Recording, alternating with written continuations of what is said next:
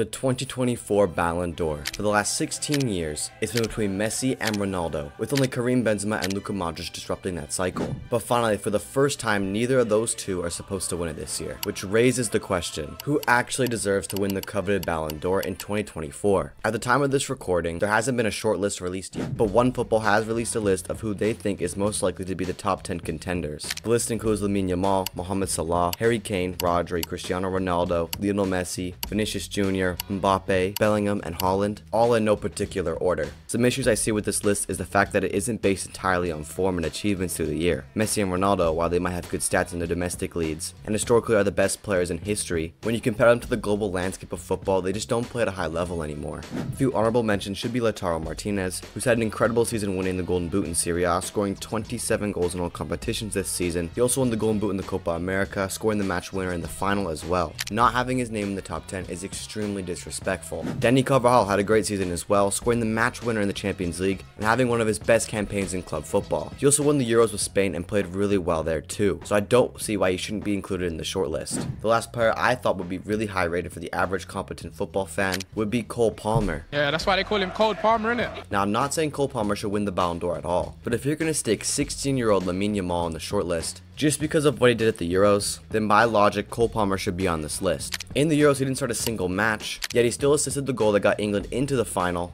and then went on to score a goal in the final. He made an incredible impact given his playing time. And considering he also had 33 goals and assists in the Premier League and single-handedly got Chelsea into European football, I think he gets in the top 10, but you can be the judge. Really quick before I continue, I ask that you just take a moment and hit the subscribe button. It would really help me out as we're trying to hit our goal of 3,000 subs by the end of the year. Thank you.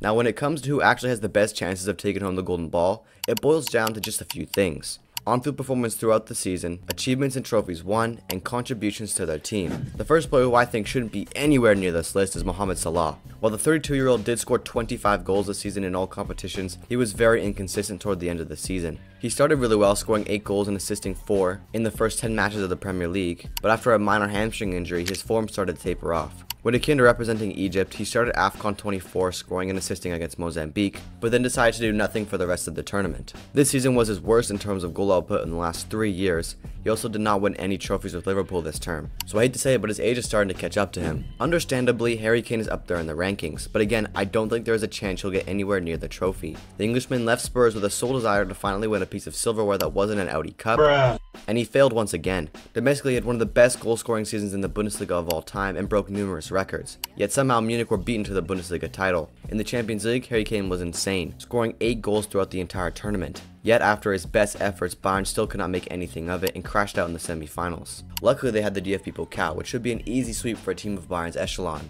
Oh wait, they lost to a 3rd division side in the second round of the competition. If we look at the fact that Harry Kane has scored 36 goals in the season and had 8 assists, he should be first in the rankings. But it goes without saying that if you could score hundreds of goals, but if you don't win anything, then what does it all mean? Harry Kane's probably the best striker in the world today, but his team has let him down throughout his career. And obviously going 1-0 behind against a good side, never easy. We come out second half, a lot more energy. Now when it comes to Mbappe, things start to come into a bit of a grey area. Mbappe is undoubtedly one of the most talented players in the world, and in the future I do see him becoming one of the best players of all time. However, this year he was not very good. He was top scorer in Ligue 1, but let's be honest, the competition just really isn't there. We also need to understand that the Champions League has been the main focus for PSG in the last decade. Mbappe scored 8 goals in the UCL this year, equaling Harry Kane for the Golden Boot, but what makes him better is that he scored 5 goals in the knockouts and only 1 goal from penalties. For club, Mbappe has been phenomenal this year, surpassing expectations as far as domestic and European performances went, and he was the star player of Paris. But it is undeniable that a huge factor of the Ballon d'Or comes into representing your country on the biggest stage. In Mbappe's case, this year was the Euros, and his performance was shambolic. To be fair, he did break his nose in France's match against Austria, but when it was revealed he would return with the mask, I was expecting him to go crazy, but he flopped. He only scored 1 goal in the whole tournament, which came from a penalty, and he would not play very good for the rest of the Euros. So do I think Mbappe deserves the Ballon d'Or?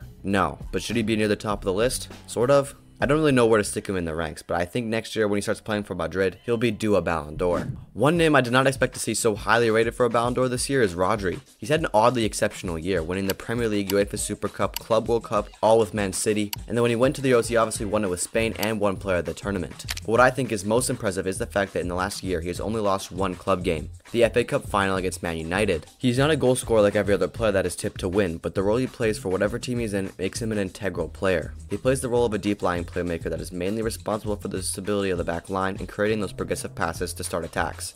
Rodgers' distribution has gotten so insanely good this year that his stats put him in the 99th percentile for passes attempted, passes completed, progressive passes, and in the 90th plus percentile for successful take-ons, carries, and touches. Throughout the whole season, he has maintained a 92% pass completion rate as well. Unbelievable. There is no doubt he's a player that makes very little mistakes, and I would say he's one of the most influential players in world football. So considering he won some of the best trophies this year, has incredible stats for a center defensive mid, and individually makes a huge difference, I think he's a top 3 favorite for the Ballon d'Or. But it will be tricky for him to outvote this next player. Vinicius Jr. has had a crazy 2023-24 season, scoring and winning the Champions League final with Madrid, scoring 24 goals in all competitions, winning La Liga, winning the Spanish Super Cup. He's almost done it all in club football this year. He showed that he is the best winger in world football right now, and honestly there are not many players that can defend him. Vinicius Jr. was on top of the world when it came to playing for Real Madrid. And for his country he was pretty good, scoring 2 goals in the Copa America, but Brazil crashed out pretty early. But when it comes to the thought of him winning a Ballon d'Or, I don't know if he can. Allow me to explain. Vinicius Jr., as skilled as he may be, is a terrible sportsman. He has no respect for the game and other people playing it, and overall is an arrogant and rude player. I'm sure you've seen the clip of him and Kimmich in the Champions League, where Vinny refuses to take the ball.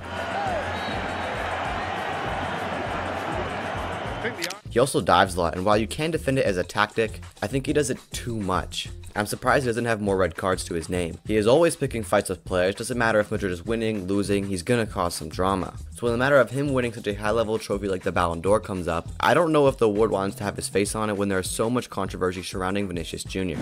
But now the man that everyone wants to see win is of course Jude Bellingham. Jude Bellingham achieved a lot this year, winning his first UCL, La Liga title, and Spanish Super Cup. And I think what sets him apart from the rest of the competition right now is the fact that his output from midfield is incredibly high. When you take into account his age and weighted for his country, the numbers add up. He scored a goal of 23 goals and 13 assists in all competitions for Cam this season, including finishing 3rd in the Golden Boot race in La Liga. When it came out to the Euros as well, England did not have a good campaign, but Bellingham did score 2 goals. One of them a late equalizer which effectively saved his country. He even assisted this goal as well. Bellingham, smashing hit!